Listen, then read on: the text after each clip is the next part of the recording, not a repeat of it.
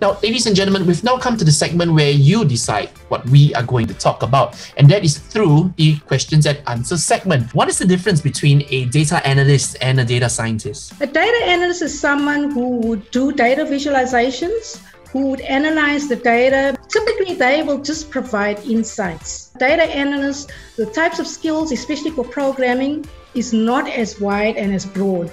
A data analyst will typically sometimes only use Excel or use one statistical software. For the data scientist, it's much more. Firstly, it's going to have to start with a business problem. Secondly, for a data scientist, you would need a combination of skills, whereas a data scientist is actually expected to be able to program. They would need to be able to use Python to come up with solutions. Then they will do the data analyst role. They will definitely analyze and find insights. They will build the models like the analysts. They have to solve the problem. So they have to make the recommendations, and they also need to demonstrate the value or the impact of the solution. Laura would like to check on the prerequisites to admissions to the Master of Science in Industry 4.0. She would like to know if she could apply for the Master of Science in Industry 4.0 this semester, and if not, could we share with her, what are her options at this point in time? Yes, you can apply.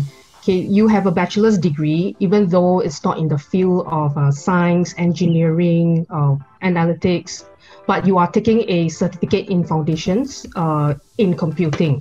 So that will definitely be taken into consideration. Of course, just obtaining the certificate is not everything. We will also look at the GPA you have attained. So yes, please submit your application so that we can review it.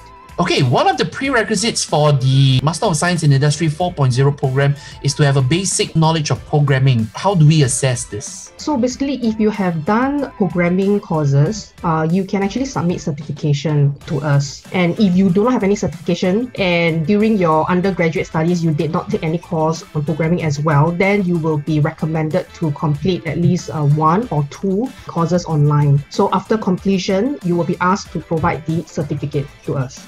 What are the advantages of a multidisciplinary program like the MSc in Industry 4.0 as compared to other more specific and specialized programs? So multidisciplinary, of course, then you just have a much bigger choice, because these same programs, these same master's programs, you can choose your modules from. So it just gives you more flexibility. For professionals in different fields, what would one's advice be for self-studying data science and analytics, I would believe?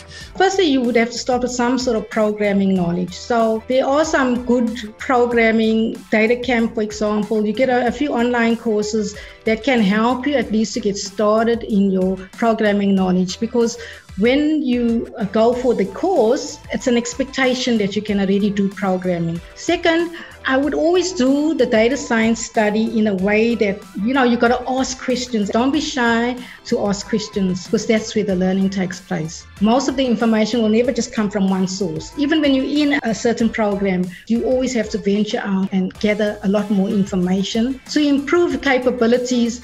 I would also say that, again, working teams as well. Definitely different solutions, different ideas come at play. And so that your solution that you put through, it's been well thought of because it's been debated within your team, discussed, and I would say more innovative solutions or more accurate solutions can come out. For those of you who are interested in the Master of Science in Industry 4.0 graduate degree program, the closing date for applications are 15th of March 2021. If you're interested, hit us up via email and we'll get back to you and share as much information as we can. Have a great weekend, you all.